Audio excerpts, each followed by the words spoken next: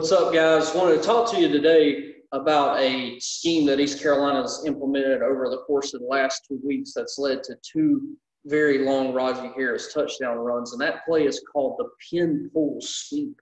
The Pin Pull is a distant cousin of both the toss sweep and the outside zone, and its real strengths are that it creates great angles at the point of attack, and it gets big guys out on little guys on the perimeter. And while it's not a true edge play like the old sweep used to be, it does hit slanting defenses in places where they're most vulnerable, and that's off tackle in the C gap. So what East Carolina got on Saturday against Navy is they are in a 2-by-2 set with twins receivers to the field and a tight end and a flanker to the short side of the field. Navy lined up in what you would call an over defense, meaning they were going to set this 3 technique. This guy who's lined up outside of the tackle, he is going to, sometimes he lined up in a 4-eye, it doesn't matter, he's a B-gap player, and you're going to get a situation where you get a great angle on a simple down block from this offensive tackle. So when we say pin, we're going to pin the front side of the play down, and that's exactly what East Carolina was able to do with this offensive tackle here. And then the most important block on this particular scheme is that your tight end can handle this C area player, this buck or this bandit, however you want to call it, especially if he is coming down into the C gap. So there is the pin portion of it. And then what is happening right here is you're going to pull the front side guard out, and he is going to block out the forced defender. Sometimes that might be the safety, sometimes it might be the wheel backer scraping over the top, sometimes this bandit may be real out wide, and he's going to pull and block the first man that shows up outside of this tight end block right here. And in this particular case, Navy actually brought the corner.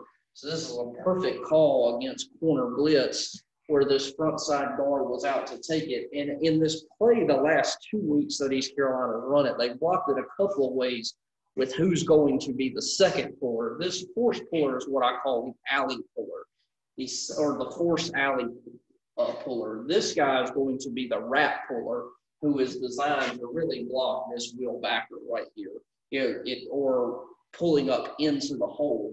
And it could be the center or the guard. And what's happening between one of these two guys, they're making the decision on whether or not it's going to be a center pull or a guard pull based on the front they get.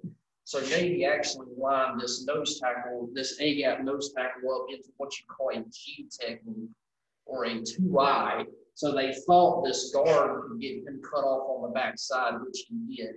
If this guy was lined up more to a shade, this center would block back and this guard would wrap around. But because he lined up a little bit closer to the guard in this particular instance, they're going to wrap this center around for the front side defender. And because that Z receiver was able to see a corner blitz, he's going to bypass that, know that they've got him on that. He's going to be able to get to the safety on this particular look. And because Navy did some things where they had to bump this Mike linebacker because they're only playing 2 over 2 over here or whatnot, the angles, they were able to dig this out some with the backside tackle and maybe hold this guy with the quarterback read on some of these looks. So we're going to flip to the video and watch 2 instances. I'll explain the subtle differences in the play versus Navy and how that hit for a big touchdown out of the pistol. This back is going to run, and essentially he's going to follow this lead blocker, this front side guard. If that front side guard kicks out, this play is going to end up hitting right behind him and the pulling center in this particular look. So this is the pin pull sweep as we take a look at it here on the video. So this is the scheme against Navy. You guys can see this is the formation. And like I said, the most important block that you get in this picture is, can the tight end handle this C-gap player? Okay. though this guy's really in kind of a 4 technique on that tackle, they've got it schemed up to where they know if this guy's the seam up rush in, that this guy's probably going to be responsible for this B gap right here. So that tackle is just going to be able to wash him down. Then they're going to pull this front side guard out for whoever shows up in the alley. And because this guy's lined up pretty much head up on that guard's going to scoop him off. And then you're going to pull the center up and wrap for whoever shows up second in this C gap. And then we're going to zone shift on the backside. And this kind of gives you a picture of why this happened.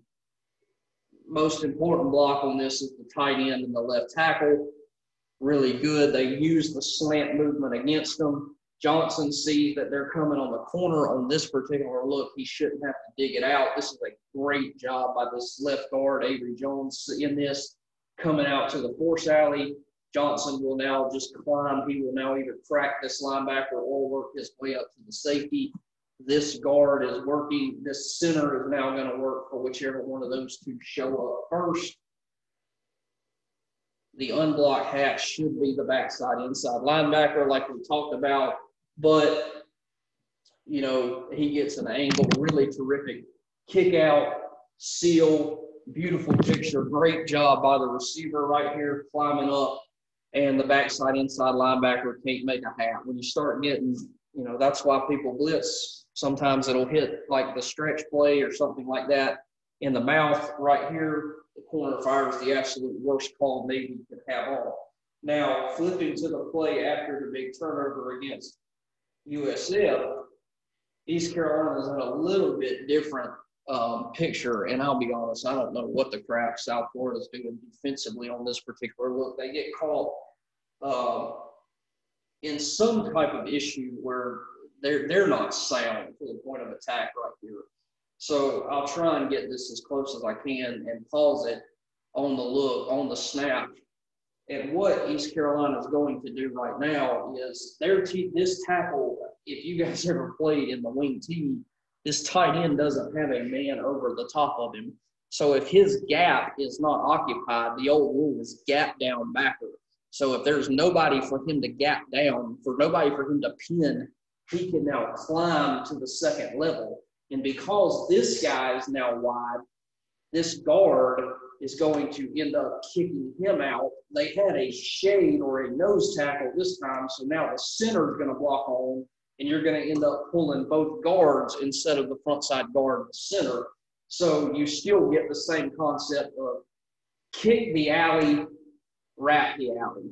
Right here, they don't have a receiver out here this time, but what is forced to do, they're in two tights, so it forced them to work the situation here. They've only got one linebacker up. This is obviously an alignment issue. Now, this was the first week that Donnie Kirkpatrick had shown 12 personnel, 2 tight ends. South Florida had some issues with it early, but you still get the same concept. What happens on this particular play is you get a sensational job by the tight end securing his gap and climbing. Okay, you get a great kick out block by the front side guard. And normally when you have 2 linebackers in the box, this tight end would go to the backside backer, and this other guard would pull for this guy.